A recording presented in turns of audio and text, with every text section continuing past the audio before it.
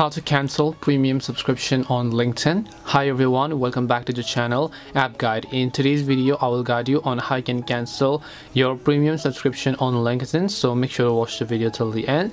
If you'd like to cancel your premium subscription on the LinkedIn app, all you have to do is just open the LinkedIn application here and then make sure that you're signed into your account. Now let's say that you have a premium subscription and then you have a premium account. You want to cancel it, then you will have to tap your profile icon from the top left hand side of the screen. Once you tap your LinkedIn profile from the top left, right over here, if you don't have premium, you'll find an option called try premium for free.